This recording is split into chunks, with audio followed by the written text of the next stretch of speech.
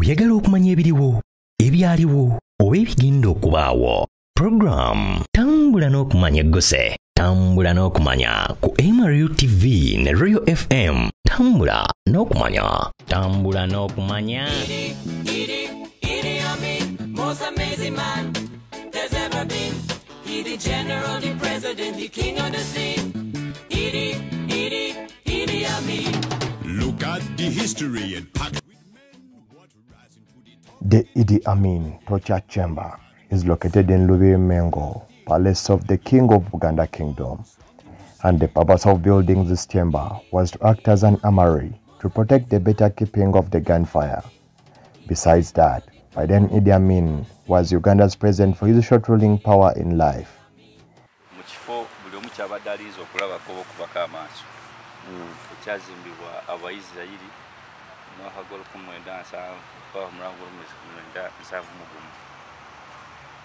Tulaba tena kifo kino kyazimba Abayisirayiri oyinza okumbuuza lwaki Bayisirayiri. Abayisirayiri tulaba teno ebiseera Amini yali okukulembeze olida Abayisirayiri baali mu kibuga ekikulu Kampala olw'ensonga tino baali baweereddwa contractors ez'enjawulo ez'okuzimba enguudo mu Kampala, contracts ez'okuzimba ebizimbe ebigumu mu Kampala era. Tulaba tino Amini bwe yali obukulembeze mukwano gwe Kano Muammar Gaddafi ow'e Libya yasanyuka nnyo olwa munywanyiwe okulya ki obukulembeze. Muno munnange mwenki yakola engeri gye yali mukwano gwe yalina okumuwa ekirabo era ebirabo byamuwa tulaba tino yamuwa mundu ennwanyi oba ziyite mota zaali nkola za barasha era emmundu ezo tulaba tino Amini yatuuka ekiseera nga afunye emmundu nyingi naye n'alaba tino alina okuzimbawo ekintu ekyenkizo oba ekyenjawulo akoze ki aziterekemu zibeere nga teri asobola ozibba oba n'okwononeka. Amini n'atunulako mu kibuga Kampala ng'anoonya abantu abalina obwongo obw'enkizo ennyo abasobola omuzimbira ekintu ekigumu. Lwaki nno Abayisirayiri be baaliwo era be baali balina obwongo obuzimba ekintu ekigumu nga Amini bwe yali akikola ki akyagala. Amini n'abatuukirira era ne bateesaganya n'abasuubiza babaali akasiimo oba akasente nga bamaze omuzimbira etterekero lyaki ery'okulwanyisa. Abayisirayiri baaleetebwa mu kifo kino ne balambula era ne batandika omulimu ogwo nga guwedde mu tulaba tino Iddi Amin yali alinze ye kennyini ng'omuntu ajje gye bali abasasule ensobi gye bakola Abayisirayiri. Chief Engineer oba yali akulira abazimbi abaali bazimba etterekero lino ery'okulwanyisa yalina ye mu kifo ky'okulinda omukulembeze ajja abasasule ye nga ye yesitula nga ye n'agenda akole ki abanje akasente agenda abanje mukulu wa Iddi Amin dada. Amini bwe bamutuukako nga agamba mukulu tumaliriza okuzimba ekintu kino era tubali tusaba enkuluze yaffe eyali esuubiziddwa. Amini yamugamba yenze yaleeta contract gye muli era kiba kitegeeza nze alina okukola ki okubaleetera ssente zammwe so si mmwe kukola ki kubanja. Amini kyeyakola kwe kubagoba mu nsi ye wadde n'ekikumi teyakibawa. The torture chamber was built inside Kabaka's palace in a local name known as Prekove. Between 1971 to 1972, in the reign of Iddi Amin, and the construction took over 8 months to finish it. He used Israelites because they were the best engineers by then, and to note at first, he told them to build a place of armory, but when it was completed, he turned it into a military base or barrack. Later on, he decided to turn it into a torture chamber, which had a metallic door at the entrance, filled with electricity and a pool of water in the corridors. The plan was that whosoever tried to escape from there, he or she was being shocked by electricity, and the chamber consisted of 5 cells inside, and the one part which was on the last door as dark as a yawning grave. The number of people who were arrested from here were in the cabinet of Sir Edward Mutesa II, and those were the political opponents of Iddi Amin. They could first put them into the boats of cars and drive them around the city. After, they could bring them back into the chamber and be shocked with electricity mixed up with water. Place, it had water, and the water was electrified. It had a gate, to make sure no one escapes. And most of the people killed in this place were got within Kampala city. The business center and the suburbs. They used to blindfold them, throw them in the car boots, the saloon cars in their boots, drove them around Kampala for 6 to 7 hours to confuse them.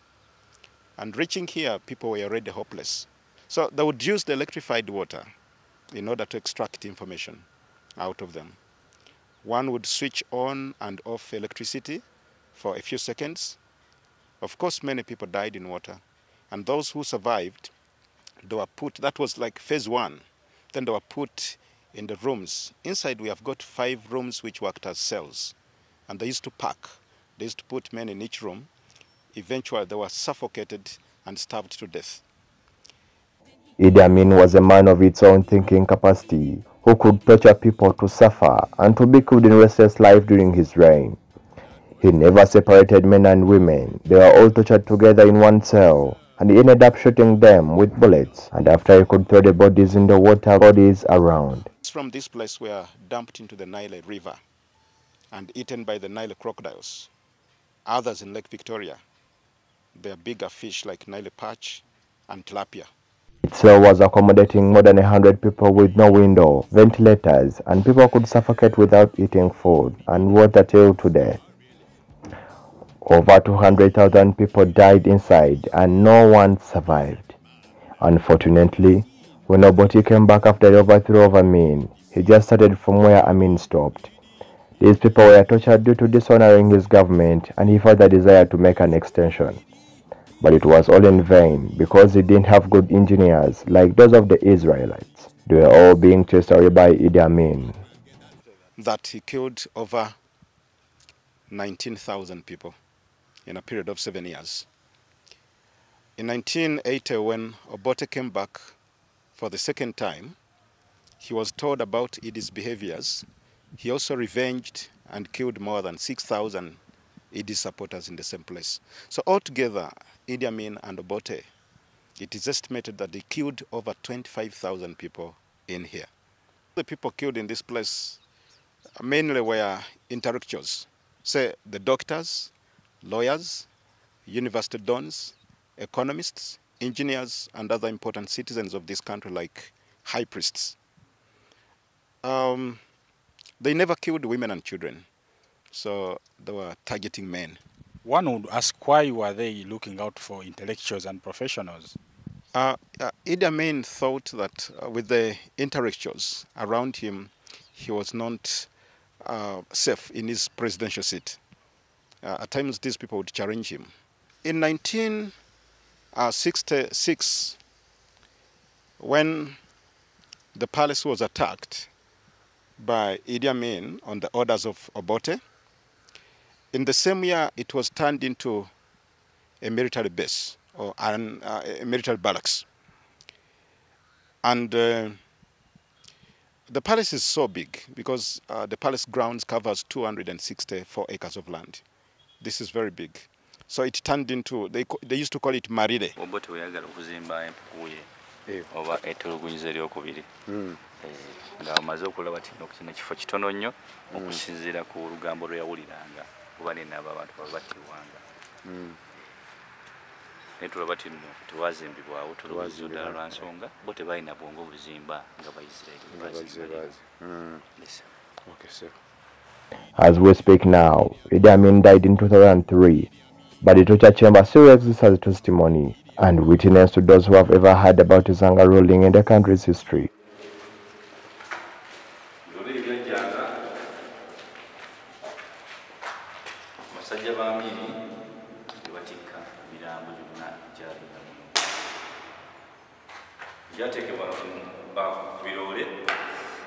Gyavugibwanga kitwalibwa ebweru nekisuulibwa mu mayanja ag'enjawulo.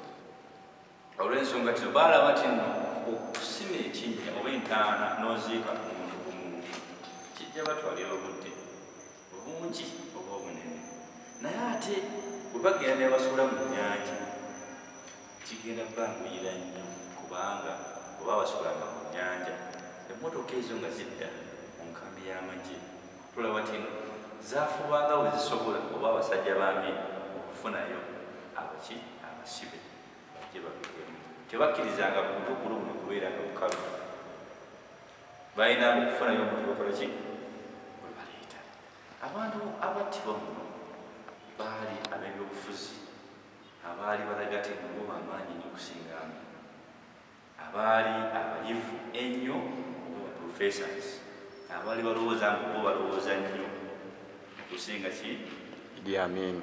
abayogereranga Amin nti naye teyasoma abantu abo baaleetebwa ki ne battibwa Mu bufunza bali bamuvuganya. abamuvuganya naye ng'engeri gye babakwatanamu babasibanga ntono ku maaso nebateekebwanga mu kiroole bwe bakuteekanga mu kiroole baakuvuganga okwetolooza ekifo bwe bakukwatiranga okumala essaawa eziwera ng'olwonoonya ki nga baagala kukyankalanya bwongo kuleetera tino otwaliddwa mu kifo ekyewala kyokka ate mukyaliba mu kifo kyennyini bwe bakukwatidde era ensonga lwaki baakuleetanga wano n'ogezaako okuyaayana okukoowoola okugira amaloboozi ag'enjawulo amaloboozi gakuddiranga ne gakugjamu ekirowoozo kyaki ekyokudduka ne gakuleetera okulowooza ti neera busuddwa mu kinnya ate nga si kinnya Eddoboozi erya eko.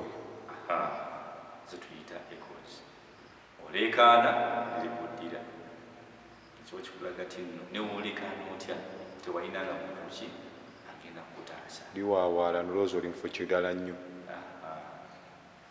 osinga mwina ekibuuzo